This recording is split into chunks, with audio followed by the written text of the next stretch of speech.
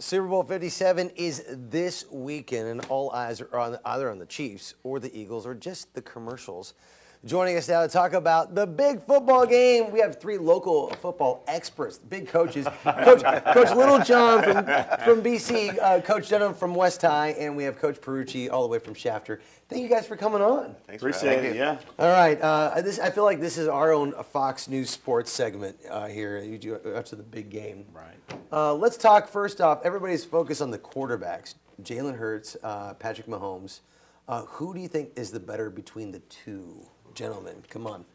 I don't know if you could have, because they're both two different quarterbacks. You know, you have Patrick Mahomes that is just the master of creating something out of nothing, right? I mean, how many games, how many plays does he just extend with his legs, finds a receiver coming across the middle of the field for a big play?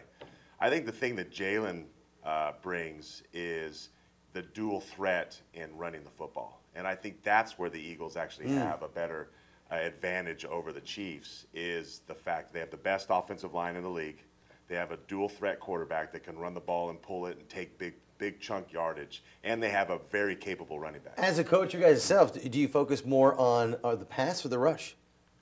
You got to stop the run. I think you got to stop the run. Yeah, I mean, in high school football, you got to stop the run. So let me bring in the defensive question then, because defense is what wins championships. All championships, right? Isn't that the case? Well, so they say. I mean, but you still got to have a quarterback at the end of the day to lead that defense. And, you know, I look at, too, over the last, I think, the playoffs, the team that wins the turnover margin, it's been undefeated. So it's something that you have to factor in, I think, in this case when you have two great offenses and you got great defenses, whomever makes the least amount of mistakes. I think the offensive line plays a big key, though. I mean, it's a good side of defense that really is, I think, sometimes underlooked. Well, maybe. I know what is it? The Kelsey's mom is going to be looking at that very close. Right. Their son's a center. But it's funny, Coach Dunham, you were saying in the break that pop culture plays a big role. How is that? Huge role here. Okay, explain to all of us. If you're a fan of movies, Aaron, fan of movies? Huge. 2012 Silver Linings Playbook.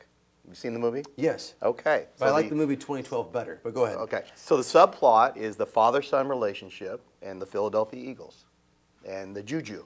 Okay. And who has the juju. So of all things, last night before I go to bed, what movie is on TV before I go to bed? Silver Linings Playbook. So with that being said, great love story movie. I'm going to go with pop culture here. The juju is with the Eagles. The Eagles win the game. Wow. Second reason. I got one more. Okay, all right, hit us. My wife's favorite baseball player is Michael Nelson Trout. Huge Eagles fan. We got to go with the Eagles because of that. We got to go with the Eagles.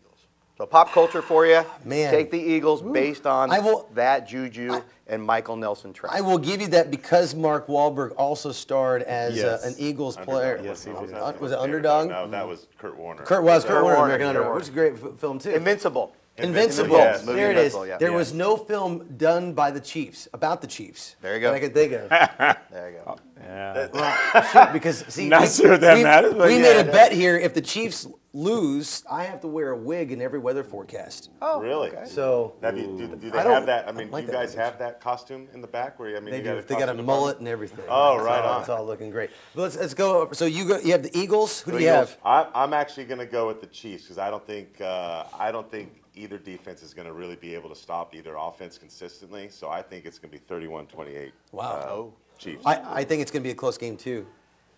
Close game. I'm leaning towards the Chiefs, but not for any particular reason. Coach Dunham, you're the only one. If you win, we're gonna bring it. Well, can we bring you guys back on and do like a Monday morning quarterback? Sure, absolutely. Let's go. All right, Monday morning quarterback. We're gonna have it right here with these three coaches. We're gonna find out who was correct. That is Monday morning. Thank you guys so much for coming in. Thank you for having us. Appreciate that.